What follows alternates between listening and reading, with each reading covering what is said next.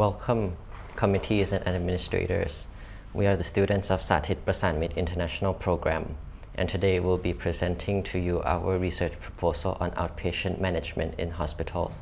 Firstly, we have two questions regarding this research. Number one, what are the current and desirable conditions regarding outpatient management in hospitals? And number two, what innovations can be made to solve these issues and how do they work?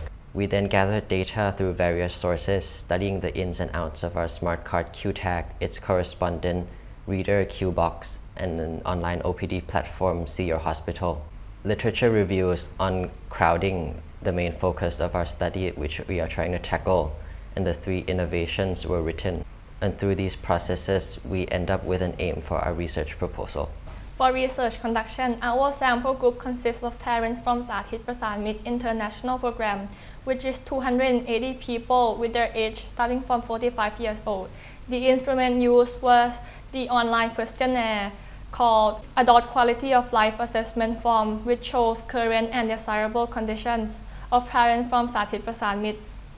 The data is then collected using an online survey sent out to parents. The survey consists of 37 questions.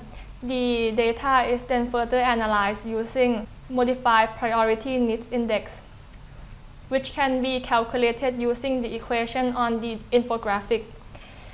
PNI Modify is a research method used to calculate the needs of a certain population. The table shown on the infographic shows the question with the highest PNI modified score. Let's continue with our prototype. Our prototype consists of three main components, which are the QTAG or the RFID passive tag, the QBox or the RFID low frequency reader, and the See Your Hospital application, or shortly as SYH. Now let's take a look at the 5 quick steps on how the components are linked together. Step 1. The QTAGs will be given to the patient specifically. The QTAG will contain the patient's personal information and the hyperlink to the OPD folder. Step 2. The QBox will be connected to a computer at a certain hospital. When the QBox detects a QTAG, the information will be transferred wirelessly in Step 3.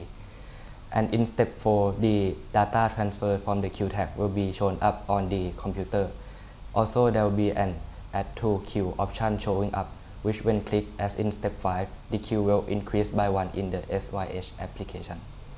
To conclude, our innovation can be used by 10 million people in Bangkok.